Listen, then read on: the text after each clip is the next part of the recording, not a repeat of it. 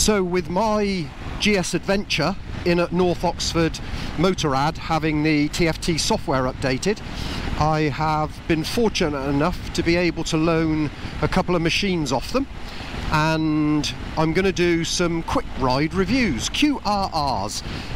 Nothing in depth, nothing particularly technical, just trying to ride a couple of models that I've been looking to ride for a while, and just giving you a live look at the features rather than just looking through the configurator. So fortunately this first ride is on the BMW R1250GS 40th anniversary edition. So it's not the Adventure, it's the standard GS, and it's the homage to the 1981 original GS, which was nicknamed the Bumblebee. So it has very much a black and yellow colourway, also with these nice gold handlebars.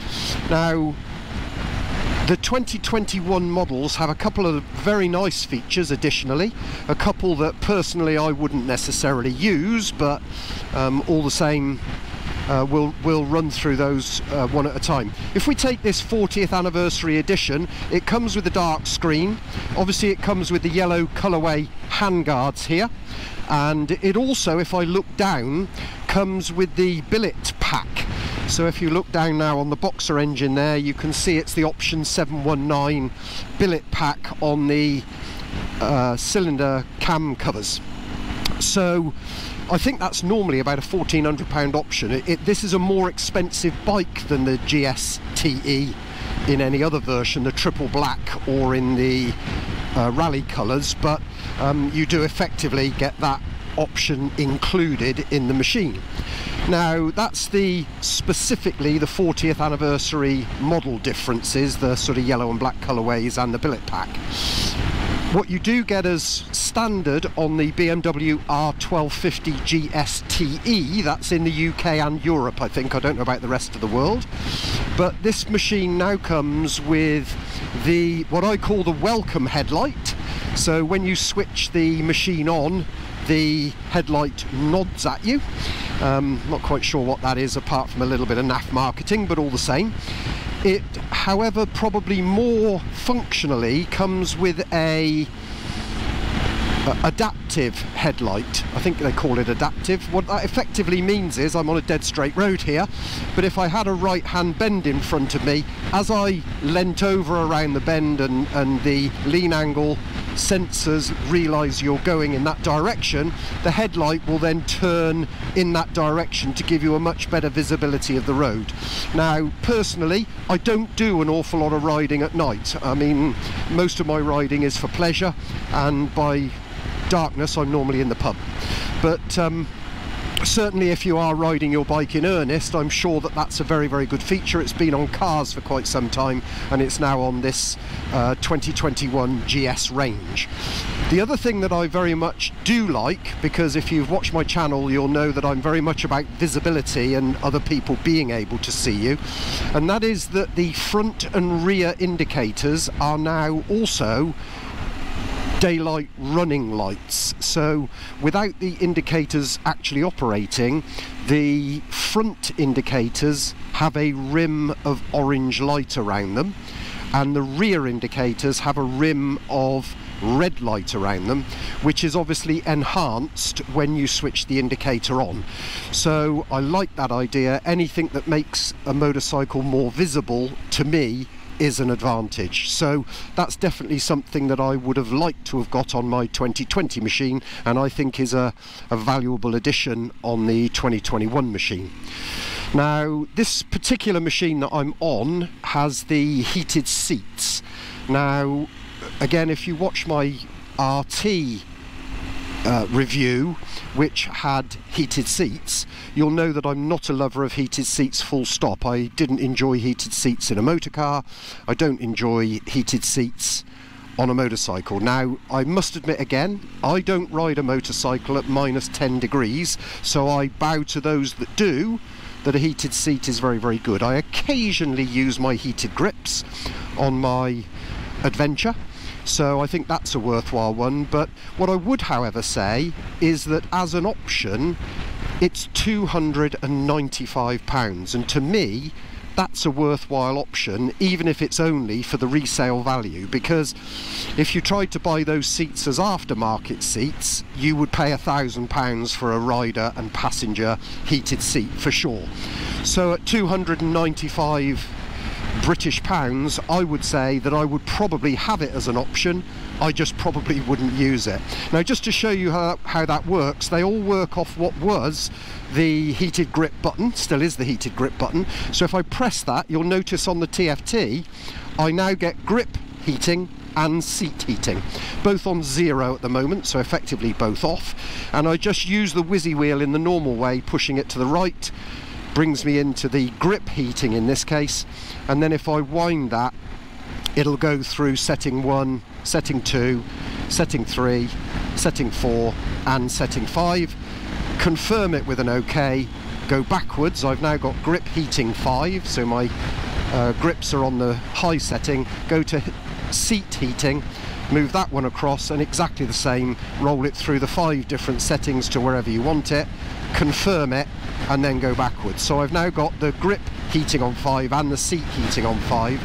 And you'll notice as well that the passenger seat has its own switch underneath its seat, so that the passenger can actually please themselves whether they have that on high or low or off. So that's how the passenger adjusts their seat heating. Now, one other thing that I noticed as soon as I got on this bike is that, again, you'll know from some of my videos that I've replaced the DIN socket on my machine with a USB connector from Nippy Norman's and relocated my DIN socket to the side of the seat.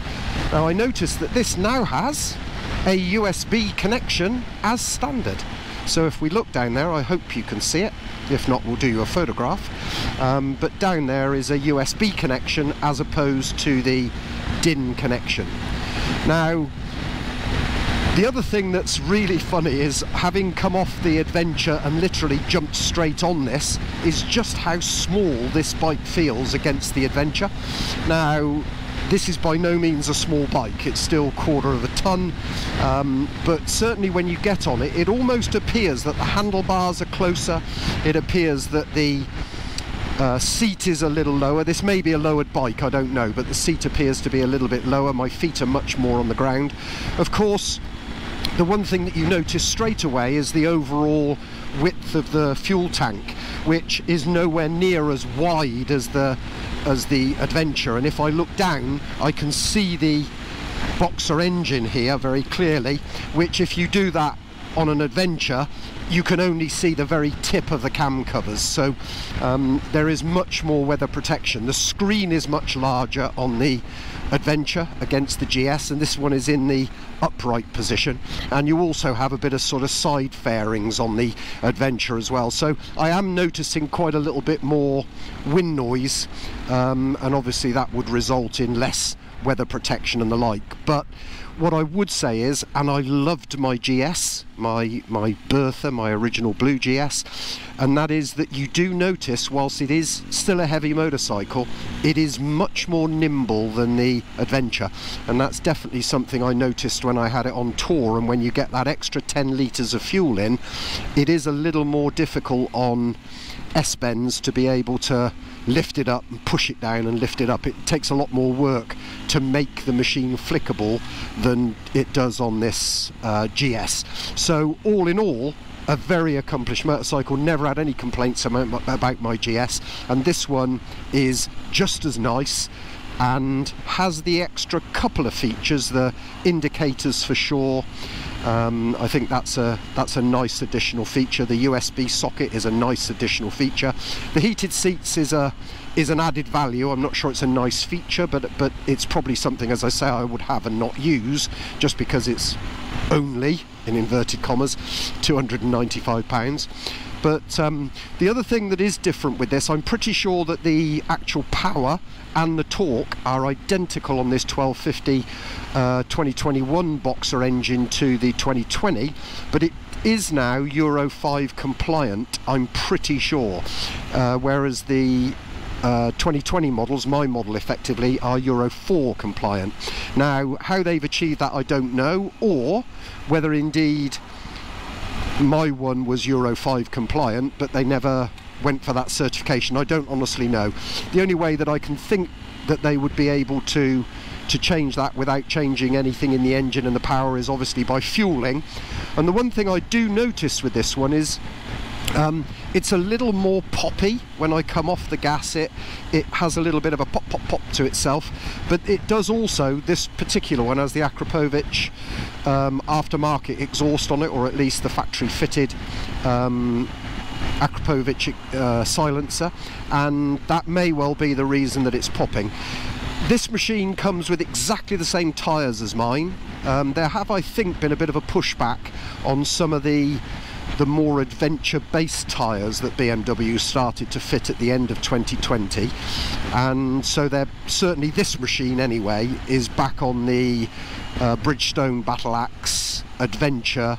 I think it's A41s, but don't quote me on that. But they're the same, exactly the same tyres as I've got on my 2020 GS Adventure.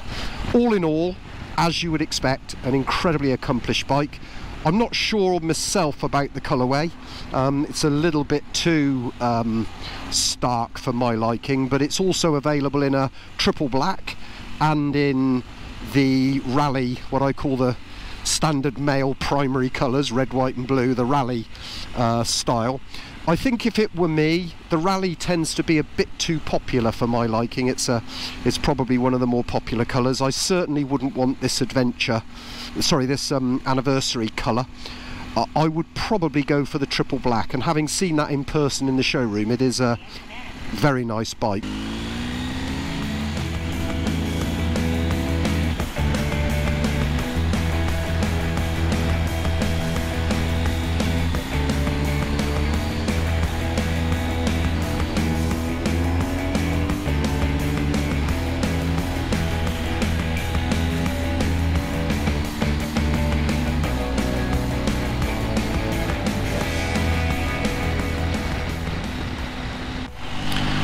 So there you have it, a very quick view from the cockpit, if you like. Just a quick rundown of what it's like. If you're looking to try one or test ride one, you've now seen the view from the cockpit and some of the main features of the new 2021 R1250GS from BMW. If you've liked this video, give it a thumbs up, that always helps the channel. If you like any of my other videos, then it might be worthwhile subscribing and pressing the notification bell so that you get notified when I release any new videos. And if you've got any comments, I really love the comments, so fire those in. I try to answer 100% of them. I do get rather a lot, but I will continue to try and answer all of them, good or bad. So thanks a lot for watching, and we'll pick you up next time. Ride safe and stay safe. Bye bye.